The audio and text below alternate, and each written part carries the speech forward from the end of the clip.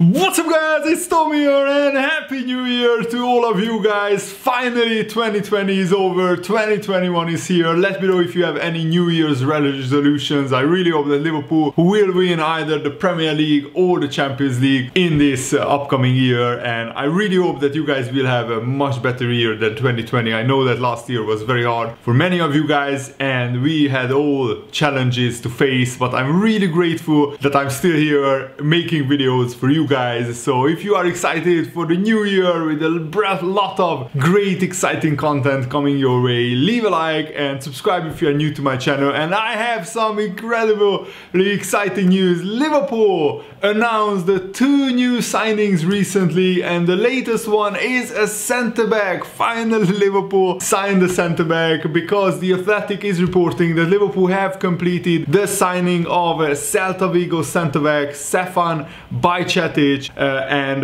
Man United were also interested in this player, and Liverpool have been scouting him since 2019. So in this video you will get to know all you need to know about this new player, and also we have another transfer announcement to make for you guys. So Liverpool completed 2 new players, 2 new signings recently, which I'm super happy about, and I think more to come in the January transfer window. So Liverpool have completed the move also for Birmingham City left back Scanlon, who is just 15 years old, and he joined from the Championship club for a fee in the region of £400,000. So Liverpool have been working around the clock to get a deal over the line for Bajcetic, the centre-back from Celta Vigo. In what has been a short period of time, they basically had to push through this deal before the Brexit deal came in like around Christmas, because Bajcetic is a central defender who is still a teenager. He is just 16 years old, and Liverpool had to complete this signing before the Brexit deal went into effect, because after the Brexit deal went into effect, Liverpool can't sign players from the EU who are younger than 18 years old. And Liverpool scouts have been very impressed with Bajcetic. They have been scouting him since 2019.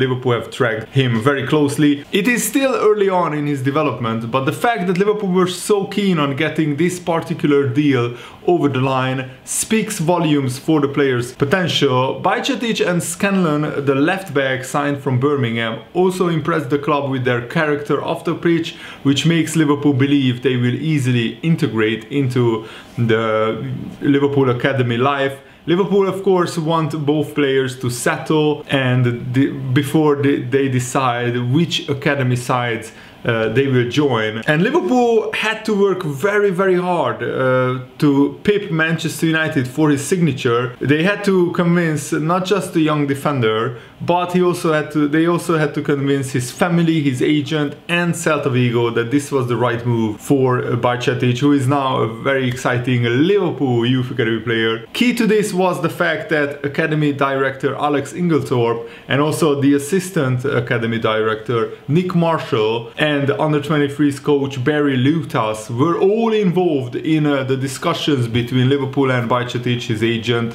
his family and so on and so forth. The transfer fee is not a very high transfer fee. It's just £250,000, which is like a fraction of the transfer fee that Liverpool normally pay. But this is very exciting news. Liverpool also completed the signing of Scanlon, who is an England under-15 international, and he cost £500,000. And Scanlon posted this to his Instagram. Happy to sign with Liverpool FC. A big thank you to Birmingham City FC and everyone who has helped me progress to this point. And as of today, I start a new chapter in my life, in my career. The hard work continues. Let's go! So that's the kind of upbeat attitude that we want to see, of course. But can you imagine just 15 years old and signing for Liverpool? That must have been an absolute dream for Scanlon as well. And I think the fact that we beat Manchester United to the signature of Bajcetic is a huge statement, and I think it bodes well for the future that Liverpool are still a lot more attractive even for young players than Manchester United. And it's testament to the fact that Jurgen Klopp is giving the young players playing opportunities, playing time. Yes, because of injuries, but still, if a young player can decide between Liverpool and another club, surely it must play on their mind that they have a direct route to the first team. They can play in a Liverpool team in the next 2 or 3 years, and I think that must be very, very hugely exciting for Bajcetic.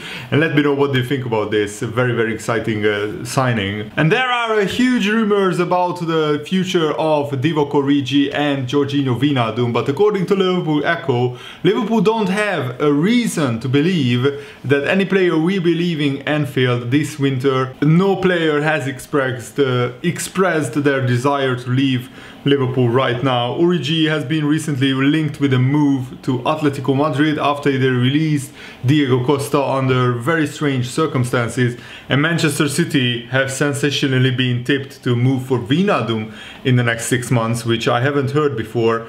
And I really hope that Wijnaldum doesn't go to Man City, because that would tarnish his legacy at Liverpool, which right now is very, very strong. I consider Wijnaldum to be one of the legends at Liverpool who contributed massively to Liverpool winning the Premier League and the Champions League in the last 2 years. So Divock Origi is on the shortlist for Atletico Madrid, but I'm not sure if they will end up signing him. But I think he would be a good transfer for Atletico, who I think will win the La Liga, and I think they will sign a striker replacement for Diego Costa. Yes, they have Luis Suarez, yes, they have João Felix, but I think they need another body, another striker in there. And Michael Owen said that Sadio Mane, he says he should have gone down when Darlow pulled his leg and held Mane back, and I think it was a stonewall penalty. Replays showed that if Darlow doesn't impede Mane, doesn't hold his leg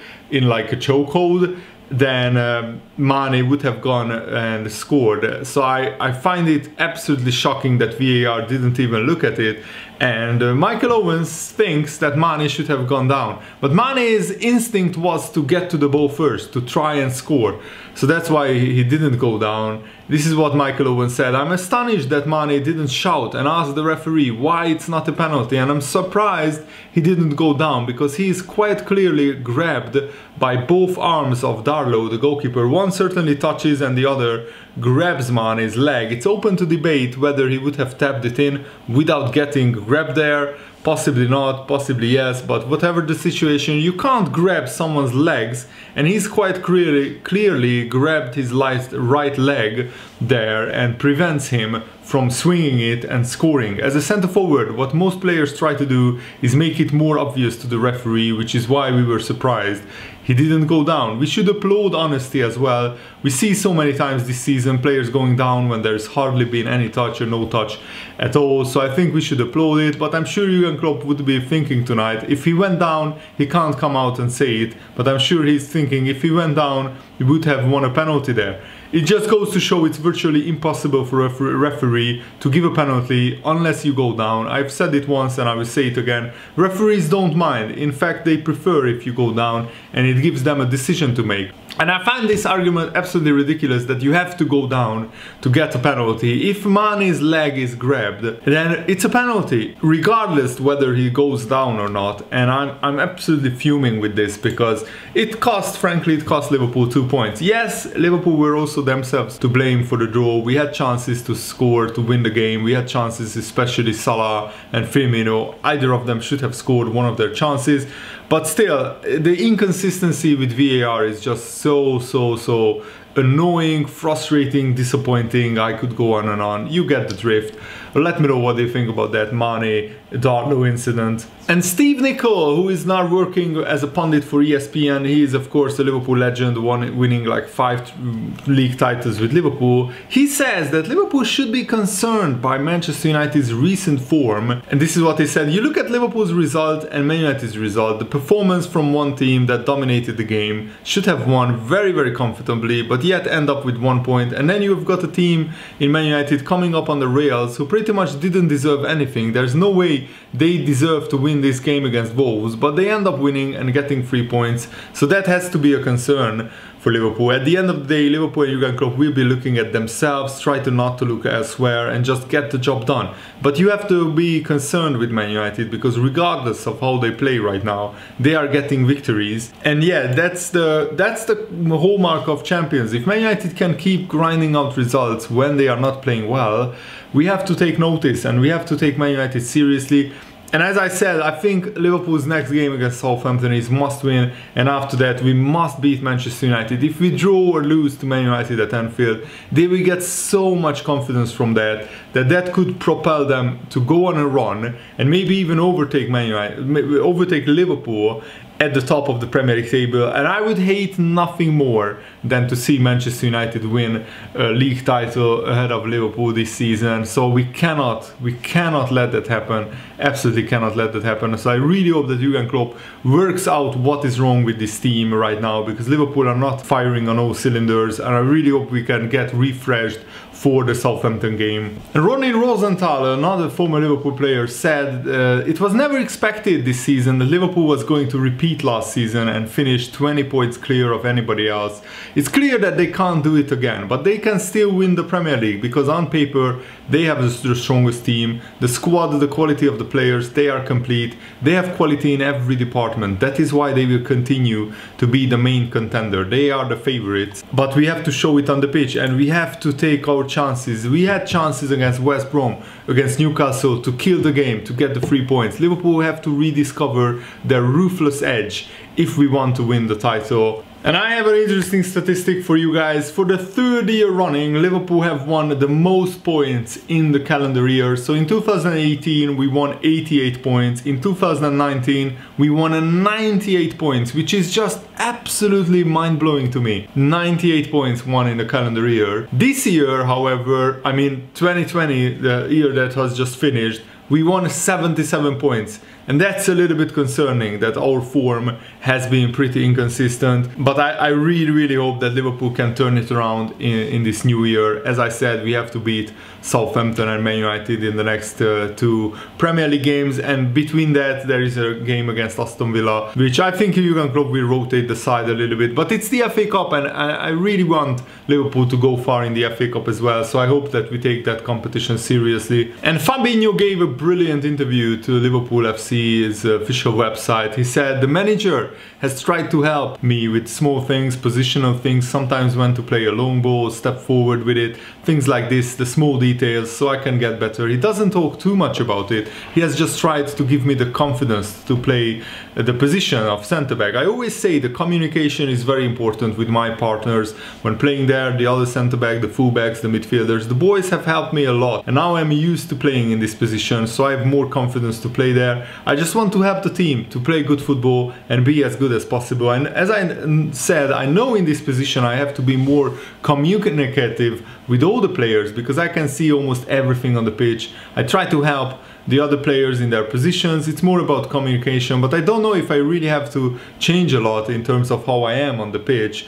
It's more about leadership and communication. The Brighton game was the first time I played there. As a kid, maybe a couple of times, but it was not my main position. Liverpool was the first time in my professional career. And oh my goodness, can you imagine, like, Fabinho hasn't played centre-back any time before in his professional career, and he's playing there like he has played as a centre-back all his life. Absolutely brilliant player. The game intelligence, the physical attributes that he has is just incredible. Before the games as well, I asked Joe Gomez some things about positioning and things like this. Fabinho continued.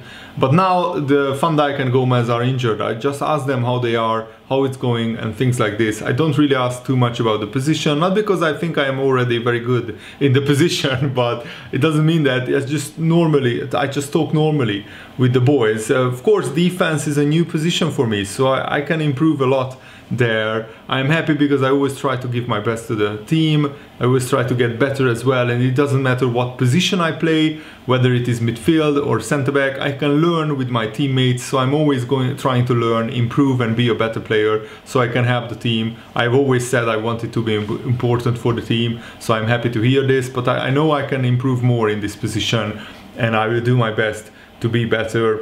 And for me personally, Fabinho said, winning the Champions League and the Premier League, it was a really special feeling because in my career I always want to progress. I wanted to progress, so a move from Monaco to Liverpool was something great for this moment in my career. So on a personal level, it was a good day for me. I've watched the Liverpool Real Madrid Champions League final on TV and I was supporting Liverpool, but unfortunately they didn't win. That for me though was the beginning of a new history. I didn't see anyone when I came to Melwood, which might have been a good thing because maybe they would have been angry they had lost the final, but it was a good moment for the club to play a Champions League final after a long time. It was definitely a good day for me because I signed for this club.